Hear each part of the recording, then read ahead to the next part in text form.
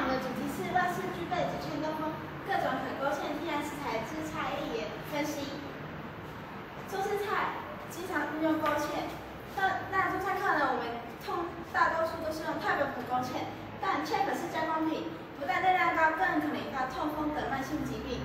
近年来，养生风气逐渐兴起，加上食安风暴层出不穷，所以我们决定用一般家庭容易取得的天然食材代替芡粉，不但对人体负担较小，更比芡粉更有营养价值。勾芡可以增加汤汁的粘性和稠度，也因为勾芡的关系，才有被芡汁包覆，所以不容易散热冷却。我们使用的是米汤、马铃薯、白木耳、山药、秋葵来做勾芡，还有淀粉的是米和马铃薯，淀粉是人类最常见的碳水化合物，还有胶质的白木耳可以保养皮肤，山药和秋葵是含有黏蛋白。我们的研究流程是先订定题目，然后再上网查资料，探讨做法，预示实验之后再正式实验，再把实验的过程结果都统整出来之后就完成喽。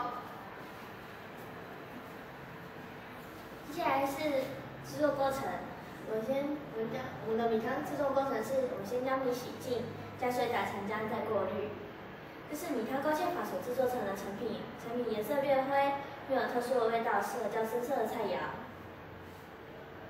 马铃薯勾芡法的过程是，先将马铃薯煮软，剥皮压成泥之后，加水一起打成浆，再滤网过滤。这是马铃薯勾芡法所制作成的成品颜色较白，吃起来会带点马铃薯的味道，适合口味较重的菜肴。白木耳勾芡法制作过程是，先将白木耳泡发，加水打成浆后，以细滤网将细碎白木耳加过滤。白木耳的成品吃起来会有一点点沙沙的口感。山药勾芡法制作过程是，先将山药去皮，切成小块之后，再加水打成浆，以滤网过滤。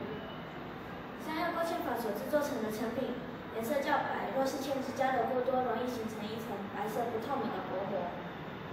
最后是秋葵勾芡法的制作过程，将秋葵去掉头尾后，切成小片，加水煮至浓稠状，再以滤网过滤掉秋葵及秋葵的籽。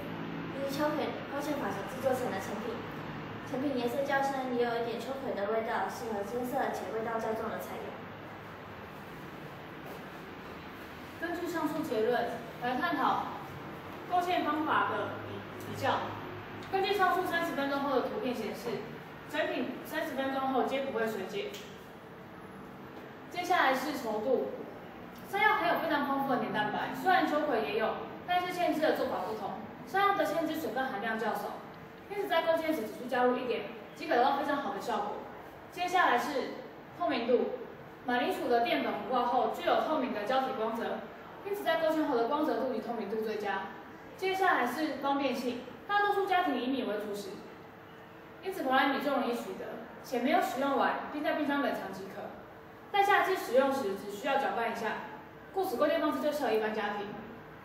接下来是勾芡效果的比较，虽然米汤在前面说方便性之外，其他并不是第一，但它的稠度及透明度也不差，所以这是本专题最推荐的勾芡方式。接下来是给后续研究者及一般家庭的建议。首先是给后续研究者的建议：一是可勾芡天然食材。本专题使用了5种天然食材进行勾芡，还有许多本专题没有发现的可勾芡天然食材，建议后续研究者可继续以此探讨。2、勾芡菜肴。本专题使用惠丝瓜作为勾芡菜肴。使用惠丝瓜作为勾芡菜肴的原因是因为它无色且无味，建议后续研究者可以使用味道较重或颜色较深的菜肴进行勾芡。3、浓度。本专题所使用的不同食材比例皆不同，建议后续研究者可以使用相同的比例来进行浓度的比较。最后是给一般家庭的建议：分量。本专题所使用的芡汁分量较多，建议一般家庭制造时减少分量，以免造成浪费。谢谢聆听。